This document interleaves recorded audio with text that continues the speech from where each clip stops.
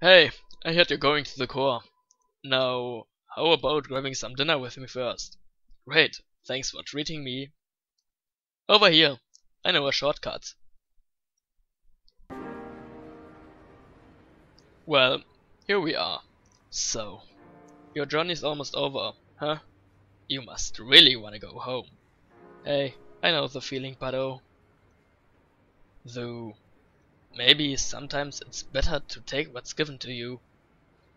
Down here, you've already got food, drink, friends. Is what you have to do really worth it? Forget it. I'm rooting for your kid. Hey, let me tell you a story. So, I'm a sentry in Snowden Forest, right? I sit out there and watch for humans. It's kind of boring. Fortunately, deep in the forest, there's this huge locked door, and it's perfect for practicing knock-knock jokes. So one day I'm knocking him out, like usual. I knock on the door and say, knock knock.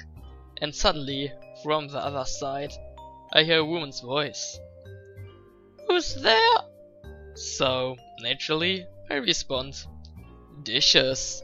Dishes who? Dishes a very bad joke. Then she just holds with laughter, like it's the best joke she has heard in 100 years. So I keep him coming, and she keeps laughing. She's the best audience I've ever had.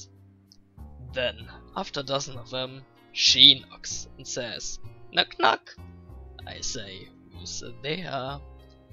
Old lady. Old lady who?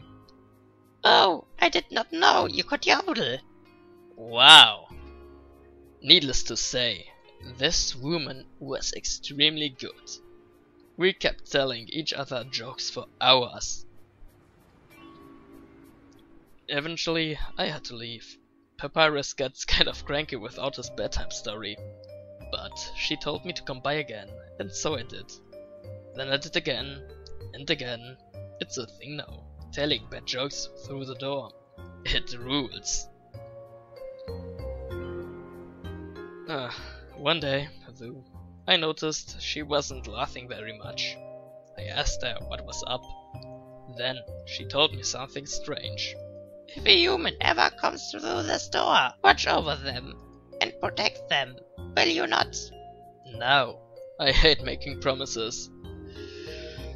And this woman, I don't even know her name, but someone who sincerely likes bad jokes, well, you just can't say no to them.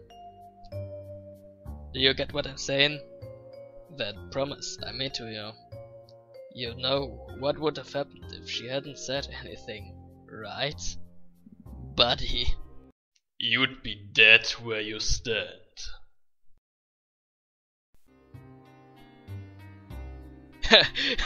Lighten up, bucko. I'm just joking with you. Besides, haven't I done a great job protecting you? I mean, look at yourself. You haven't died a single time. That's right, isn't it? Well, chalk it up to great skills. Well, that's all. Take care of yourself, kid. 'Cause someone really cares about you.